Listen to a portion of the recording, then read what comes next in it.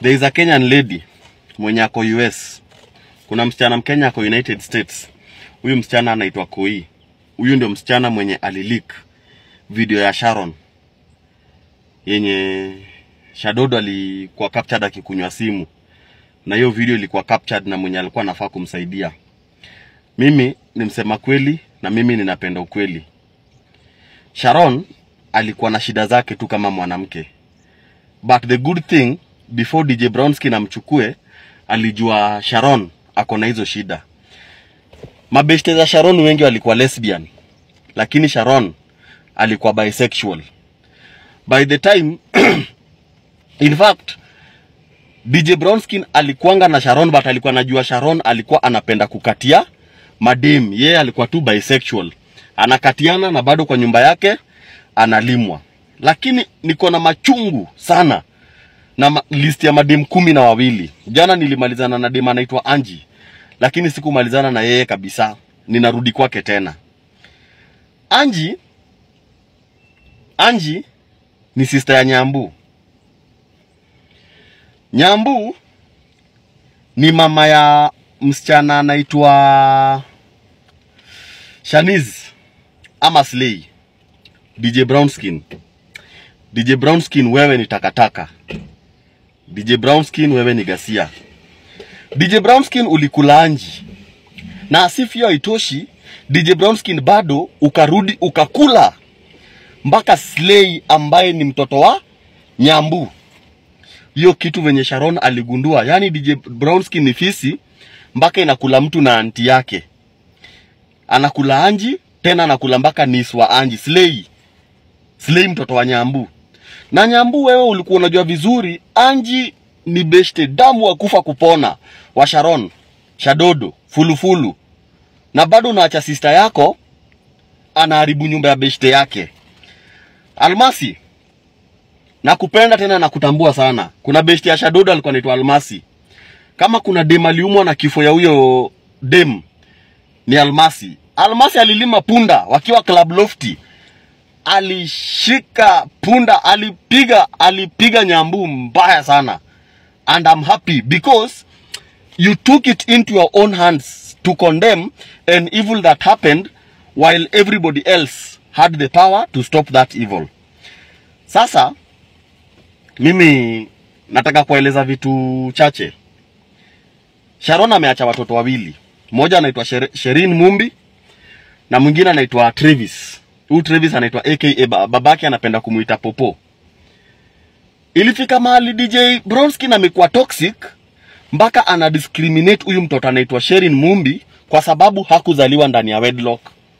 Before Sharon na DJ Brownskin waoane, Sharon alikuwa demia mjaka fulani anaitwa 𝐻𝐻𝐬.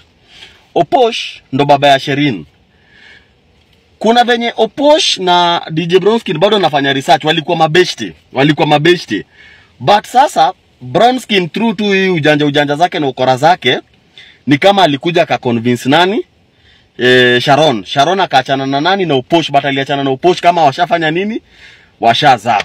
Ndio akarudi akazalia DJ Travis nani? Mtoto mwenye anaitwa Popo. Of course relation ya 𝐻𝐻𝐬 na Sharon pia ilikuwa na shida zake juu 𝐻𝐻𝐬 ni mtu wa kupiga bibi makofi wa kuchuna masikio. And I think it led to their separation na kitu kama hiyo. Last few months, a month or two before her death, Sharon miscarried. Na mimi ni mtu wa kusema ukweli. Sharon miscarried when the truth about her medical condition came to her realization. Na ni kama aliona it is a mess yenye live nayo. Relationship imeenda mbaya, and above all anaenda OC akaconfirm his worst fear, which I am not going to mention in this conversation.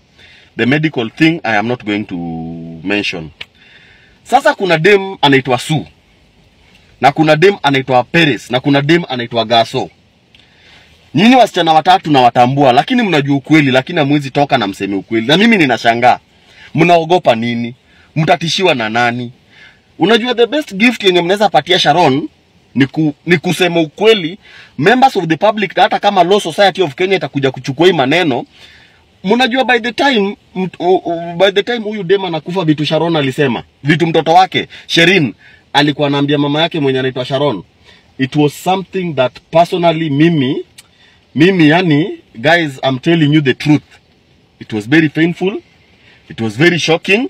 Na the worst part of it ni kwamba even the children were present during her last moment. Now, May 21st, 2022, Sharon called one of her friends. And akamwambia majamaa, jo, mimi Anji wamenimaliza. Anji amenimaliza kabisa. Akauliza, Anji amekumaliza aje? Akasema, imagine, Anji beshte yangu damu all along amekuwa kinidanganya. Na sahi jana walikuwa tunnel, club inaitwa Tunnel Kitengela. And the two, true to her words, slept together, smashed each other. Na wewe Anji, leo usiku, I am going to leak all those nudes za wewe na DJ Brownskin. It is the truth that we must tell the members of the public. Friends wenye wanajifanya ni friends wako lakini ni maadui wako, wanakuchukia, they don't wish you well, they don't want to see you grow. Aki mabeshte zangu, Mungu asiwapatie marafiki kama udema anaitwa Anji. Now, Fiona Mimo. Mimo. Fiona. Fiona, wewe umekula DJ Brownskin. Na unajua bibi yake. Na unajua mpaka watoto wake.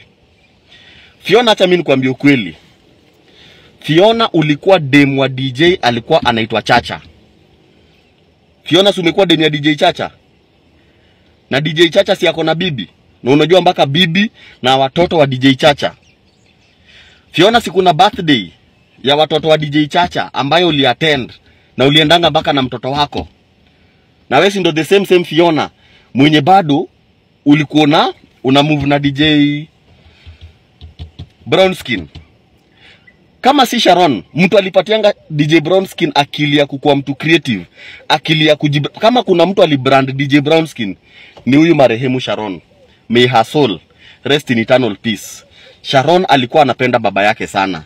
Hadi Father's Day ama every Christmas akikutana na mabeshte zake, anapigia baba yake simu na analazimisha mabeshte wake wote waonge na baba yake. In fact, Sharon alikuwa anapenda baba yake to an extent, akishapatia mabeshte zake simu wakaongea na baba yake, anawaambia sasa mtumie baba yangu kitu ndio mpate baraka. Na kwa baba ya Sharon, mimi nasema tu pole sana. Kenye ilifanyika si kitu mzuri. Mimi kama Mkenya, mimi kama kijana Mjaluo, mimi kama msema kweli, nimelaani hiyo kitendo kwa ile strongest term possible. Juu tukisema ukweli, hata mtu haujui, ukipata kama amegongwa na gari ama amekanyagwa na pikipiki, lazima tu struggle usaidie huyo mtu. Ukipata kama hata stranger anaumia mahali ya konja, hata ili umpatie fare yako, useme nimetembea leo mpaka kwa nyumba lakini nimeokoa maisha. DJ Brownskin na diki natoshana na toothpick. Mfupi kama ile kitu wapishi wanatumianga kubadilisha samaki. After Sharon amekujenga, ulikuwa unatumia gari ya Sharon, Toyota Wish.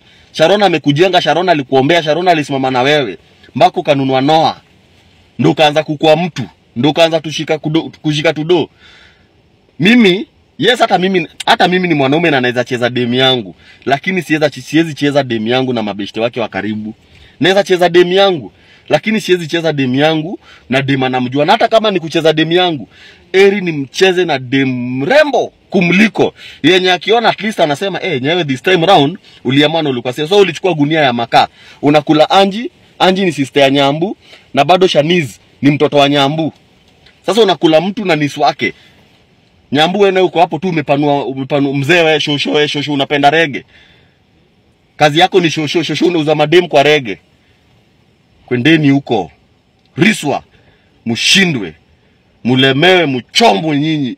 Watu ambaya mmeweka msichana wa mtu stress. Mmefanya maisha yake imekuwa ngumu mpaka mtoto wa mtu ameenda amejua. Awalaani na kila siku mkilala mumuone na wasumbue mpaka na watoto wenyu.